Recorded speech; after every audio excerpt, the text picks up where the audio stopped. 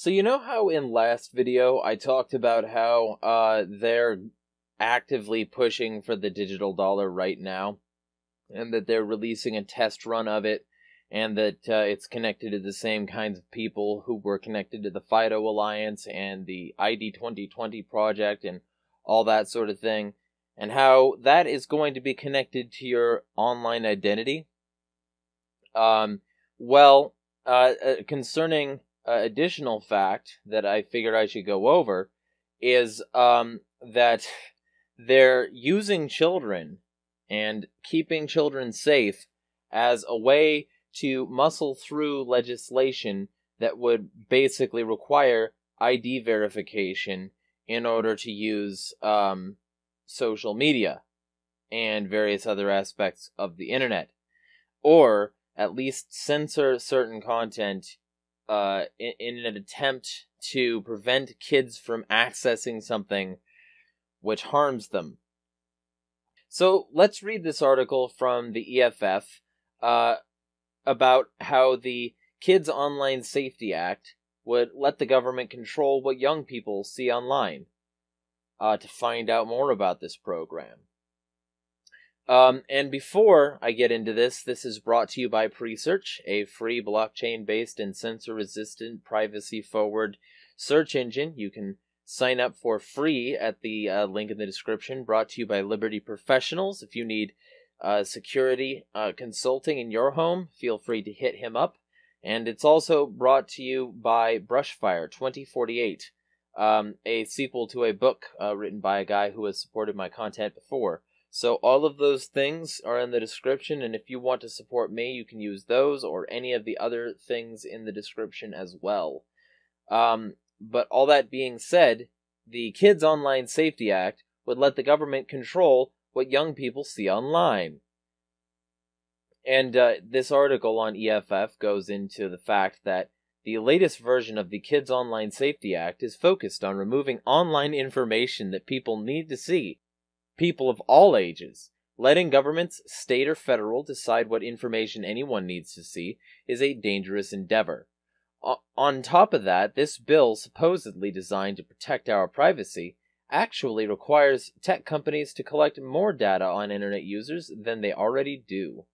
EFF has long supported comprehensive privacy protections, but the details matter. KOSA gets the details consistently wrong, and that's why we're calling on members of Congress to oppose this bill. Although KOSA has been revamped since lawmakers introduced it in February and improved slightly, it's still a dangerous bill that presents censorship and surveillance as a solution to some legitimate and some not so legitimate issues facing young internet users today. Now, again, for those of you who saw my last video, you know that I referenced an article where I referenced another article where I wrote about the sort of attempts to do this before, use children as a way to block encryption, to basically say that, you know, encryption apps should be heavily regulated and monitored, thus kind of defeating the point, because basically everything should be like regularly and heavily monitored, including those to protect my children. So, with that in mind, keep in mind that this has been going on for years. They've been trying this for years. What about the childrening their way into this dystopian nightmare that we call modern fascist US? And keep that in mind when I bring up the bad part of this bill, because it's a doozy, let me tell you. COSA's chief focus is not to protect young people's privacy. The bill's main aim is to censor a broad swath of speech in response to concerns the young people are spending too much time on social media and too often encountering harmful content. KOSA requires sites to prevent and mitigate mental health disorders, including by the promotion or exacerbation of self-harm, suicide, eating disorders, and substance use disorders. Make no mistake, this is a requirement that platforms censor content. This sweeping set of content restrictions wouldn't just apply to Facebook or Instagram. Platforms covered by COSA include any online platform that connects to the internet and that is used or is reasonably likely to be used by a minor. As we said before, This would likely encompass everything from Apple's iMessage and Signal to web browsers, email applications, and VPN software, as well as platforms like Reddit, Facebook, and TikTok, platforms with wildly different user bases and uses, and with hugely varying abilities and expectations to monitor content.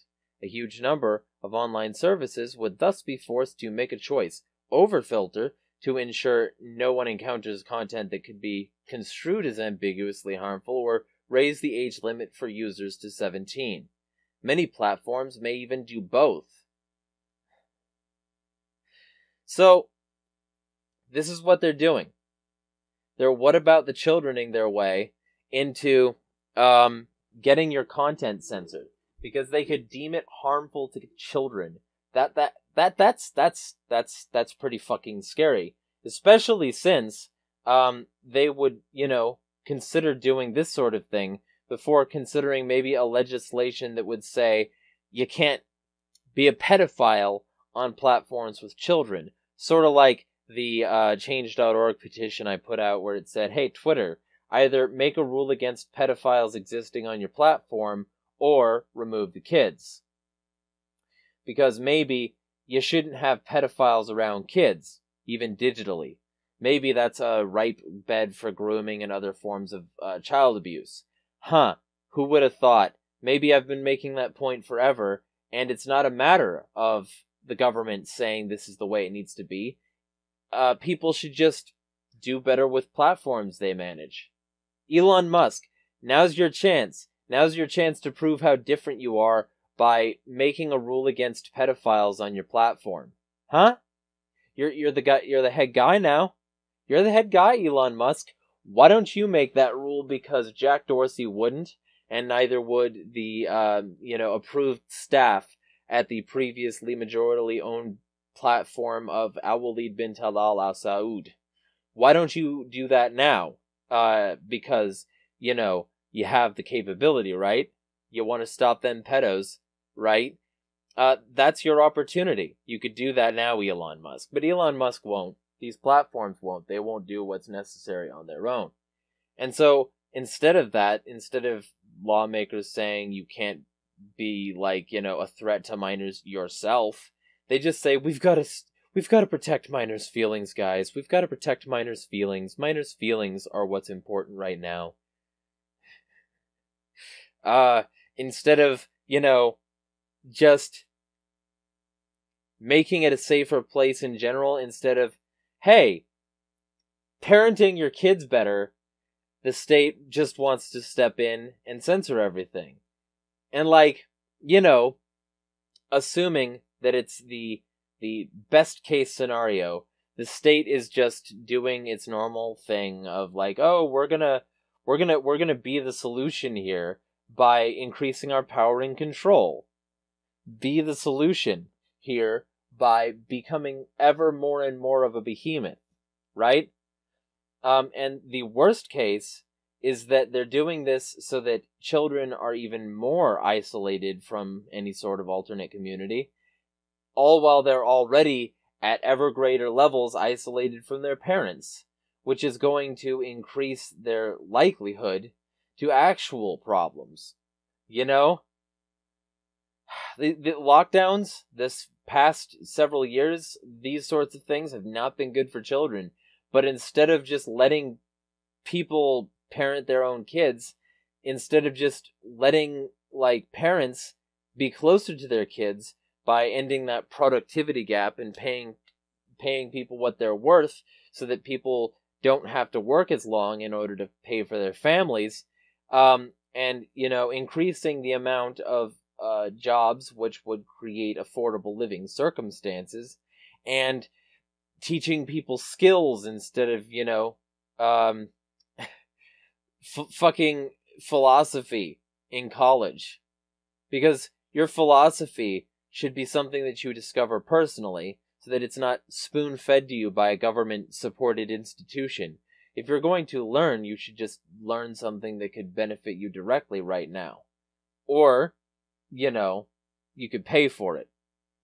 But the whole thing here is that they have created a society where the common person has been driven out of competition with the state, and where the general vibe is, we'll raise your children. We'll tell them what it's like to be in this world. We'll give them all the tools to adjust to our new normal and the Great Reset, and if you don't like it, we'll relieve you of these children. You'll no longer be able to parent. You'll no longer be able to teach them what you want to teach them. Don't worry, we have this covered.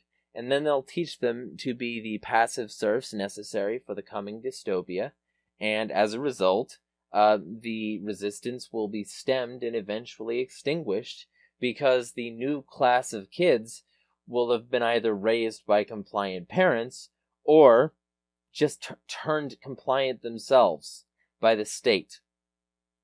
And kids won't be able to seek alternate information.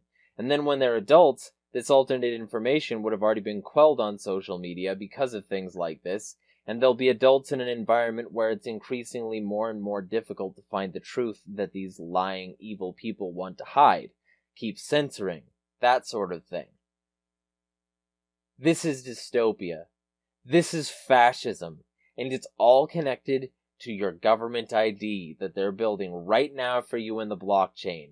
And by blockchain, I mean one that only they can see. You can't. You can't audit this. It's not trustless. It's a one-way fucking mirror, and they are interrogating us all.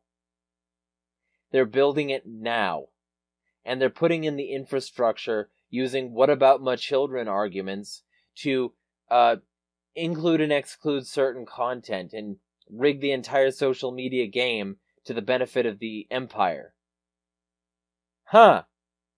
It's almost like we're getting Chinese social credit systems, and they're slowly being implemented right here in the US, which is something that I've been saying would happen for many years now. It's almost like that, but nah. Couldn't be.